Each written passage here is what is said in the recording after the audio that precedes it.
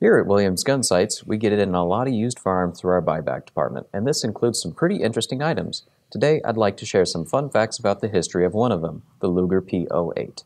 Designed and patented in 1898 by the Austrian George Luger, much of its design owes to improvements on the earlier Bouchard C93. Though officially named Pistol Parabellum, the firearm is more commonly called by the name of its inventor. While it's most commonly associated with Imperial and later Nazi Germany and its service through both World Wars, it was actually first used by German soldiers during an intervention in the Boxer Rebellion of 1900. The same year it was adopted by the Swiss military and served until being replaced in 1948. Later, in 1907, when the U.S. Army was holding trials for its new service weapon, Luger wanted to put forward his own contender. Except the U.S. Army, despite purchasing and issuing 1,000 Lugers to all the members of its mounted cavalry for field testing in 1901, was only interested in looking at .45 caliber handguns. So Luger produced two .45 ACP Lugers just for the trials, but even so they didn't make the cut. Of the two unique Lugers, serial number 1's whereabouts are unknown, believed to have been destroyed during testing.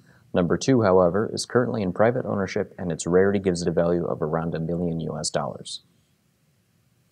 The P08 continued to be produced and used in service weapon capacities after World War II in both law enforcement as well as in various small conflicts in the years to come.